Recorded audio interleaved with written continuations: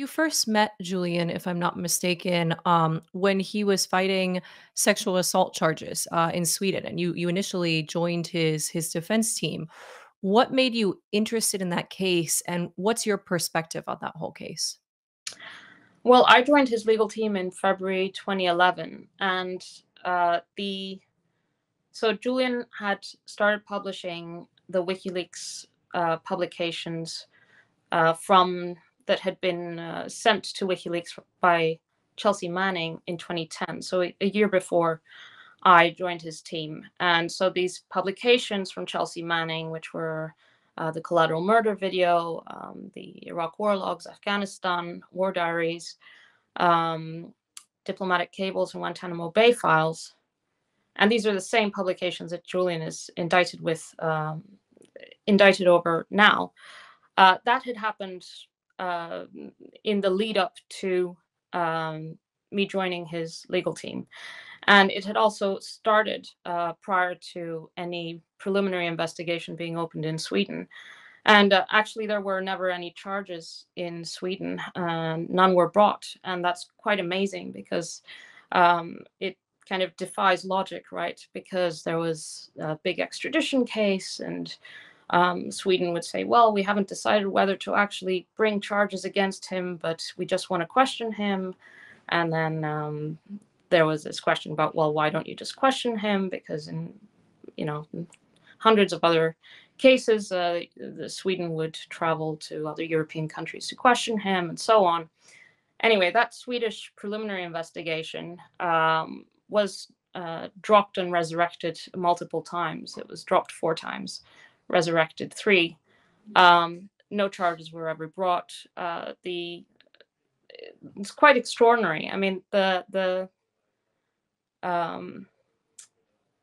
amazing thing about this case is that the prosecutor was refusing to question him. And you think, how can it possibly be that in a sex case, where of course memories fade and it all depends on, the recollections of the people involved and so on, that the prosecutor had to be compelled by the Swedish Court of Appeal 6 years after the fact to question him. And the reason the Court of Appeal compelled her was, she said that she had failed her professional duty to advance the case. And of course, this is just one aspect of how that Swedish preliminary investigation was abusive. And the reason it was abusive was because it took place in a highly charged political moment in which Julian was being actively sought by authorities because he was about to publish the Chelsea Manning leaks. He had already published the collateral murder video and the Afghan war logs. And then it was 1 month before WikiLeaks started publishing the Iraq war logs that he went to Sweden. There's actually a Daily Beast article. It's archived. It's no longer on the website, but it's archived, in which the U.S. The reporter says that the State Department was contacting its allies in Europe and urging them to find a way to stop Julian in his tracks, to arrest him on whatever, because by then they had arrested Chelsea Manning, then Bradley Manning, and they knew that WikiLeaks had more major leaks coming out, and so they wanted to stop him in his So tracks. you're basically saying Sweden was engaged in a politically motivated witch hunt of Julian. But the thing that I'm also curious about is, these are not the traditional circumstances under which most people meet their spouses. What was this like for you emotionally? Was this sense of, I mean, most of the time when you meet somebody who becomes your husband, they're not, being accused of rape in another country. Um, how did you feel signing up to work on this case and then getting to know Julian? Like, what was swirling around in your head? Well, I was steeped in the documents surrounding this Swedish preliminary investigation, and there was no case to answer from the beginning. It was pretty clear that the administrative use of the extradition request from Sweden was a way to trap him, basically, to bury him in legal quagmire in order to interfere with his publishing work. I mean, in Sweden, as I said, like the initial prosecutor who looked at the case said there is no crime of rape involved in these allegations. But the Swedish the Swedish conduct in this case also responds to local dynamics. The person who took on the case within days was also running for there were general elections in Sweden. He was tipped to become the new justice minister. Julian's case was in the media. There were a lot of motivations. It wasn't just the possible nudge or likely nudge from the State Department at the highest levels. Julian's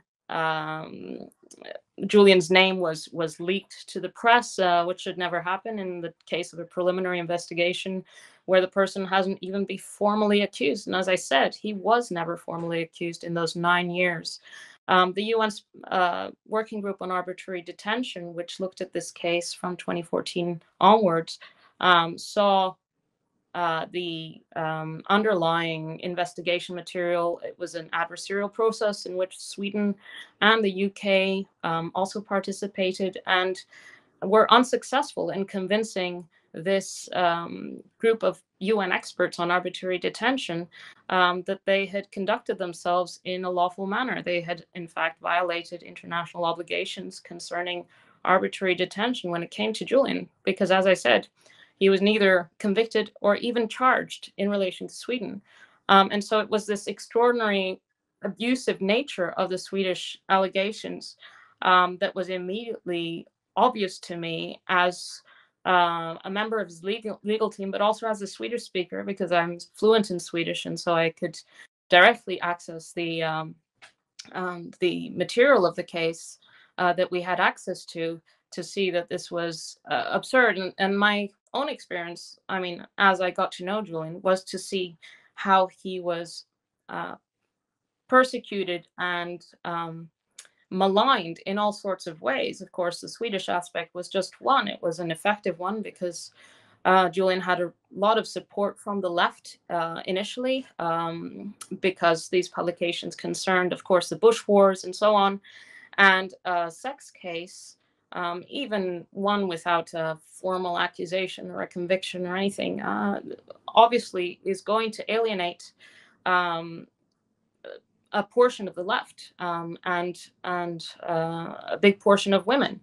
And there was a deliberate strategy, as these FOIA documents show. Hey, thanks for watching that clip from our new show, Just Asking Questions. You can watch another clip here or the full episode here. New episodes drop every week, so subscribe to ReasonTV's YouTube channel to get notified when that happens, or to the Just Asking Questions podcast on Apple, Spotify, or any other podcatcher. See you next week.